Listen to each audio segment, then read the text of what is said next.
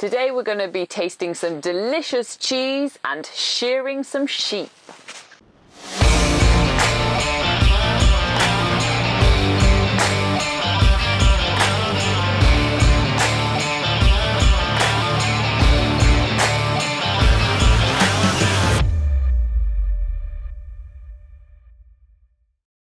It's a lovely morning in the quirky town of Oamaru and we are on a mission.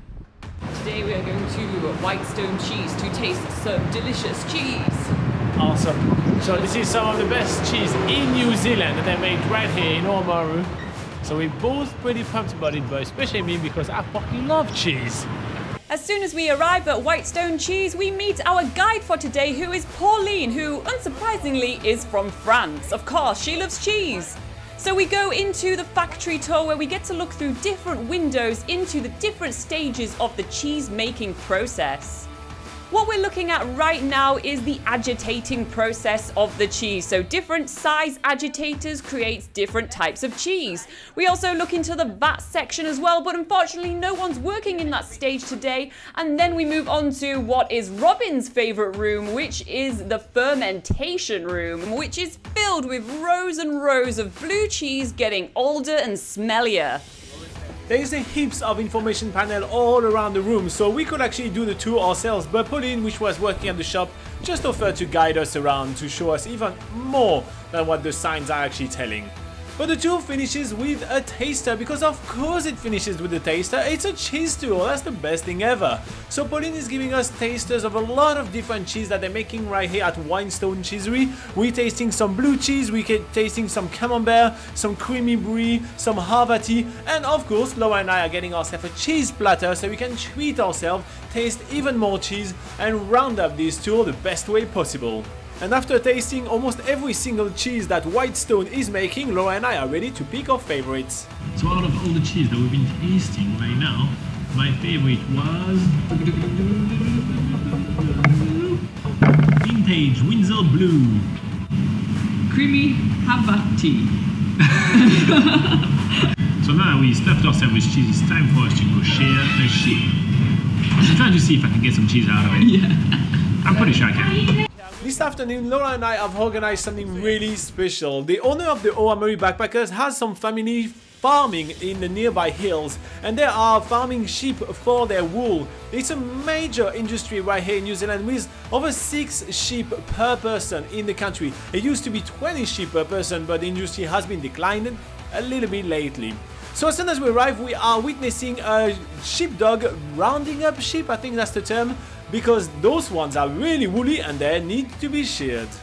In the shearing shed, we are meeting Phil, the sheep shearer, as well as our woolly victims of the day. He's going to be teaching us all about wool first, and then we're going to be trying our hand at sheep shearing. That's going to be a doozy. So this one is much denser. So, yeah, so merino wool is much denser. If you carded that out, like... I had no idea there was so many types of wool. That's your worst wool.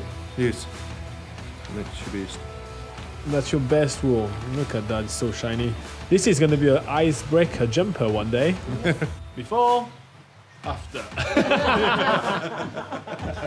We are learning so much about sheep shearing thanks to Phil's expertise, and this is really an industry that we had no idea about. Sheep shearing used to be actually one of the most important agricultural industries in New Zealand for about 130 years before dairy took the title in 1987.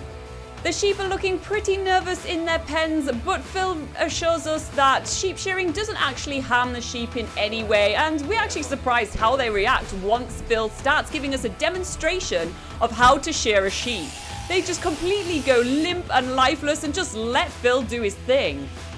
And Phil is off like a rocket, completely making this sheep super bald. In fact, they have competitions in New Zealand on who can shear the sheep the fastest. Something tells us that we are not going to make it look so easy. But anyway, once the sheep is sheared, Phil is putting the sheep into a little runway where it can go out into the field, back outside, and then he gives us a demonstration of what wool looks like once it has been sheared.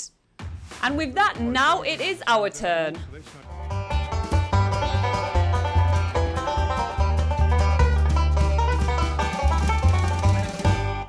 It's no small feat to go after Phil. He made it look so easy, that was incredible. And he did everything so fast as well. I'm already out of breath just trying to drag that sheep out of its pen. And so then after I'm trying to hold on to it so it doesn't wiggle too much, Phil had me putting in the right relaxing position so the sheep doesn't mind too much that I'm trying to shear it. Phil is overseeing the entire process, but it's really hard. And as soon as I'm done, the sheep is actually escaping me and try to run away wherever it wants, which is obviously not ideal. We want it to go back to its field. After my shearing, Phil is evaluating my wool and actually is not that happy because I have done so many little strokes. I have cut the wool in so many small pieces that it will not be useful for anything else than a rug.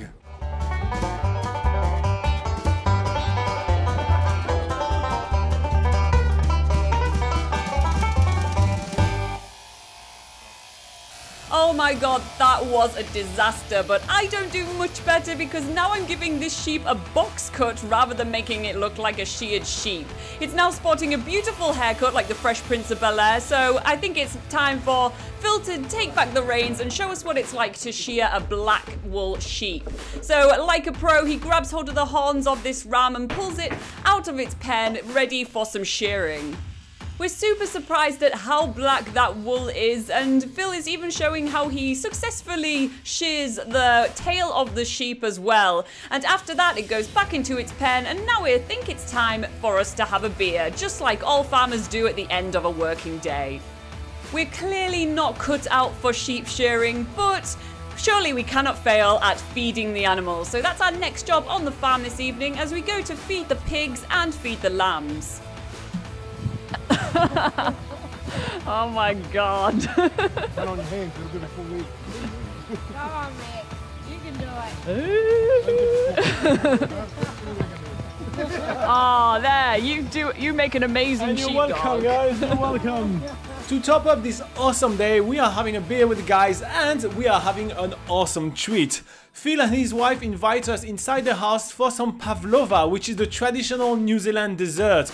It's the one speciality that you cannot leave New Zealand without trying. It's a meringue cake with heaps of creams and heaps of fruit on top. It is an absolute delight and a perfect end to our lovely day. He's having a good time. I'm not sure I'm going to use that one. I think you should.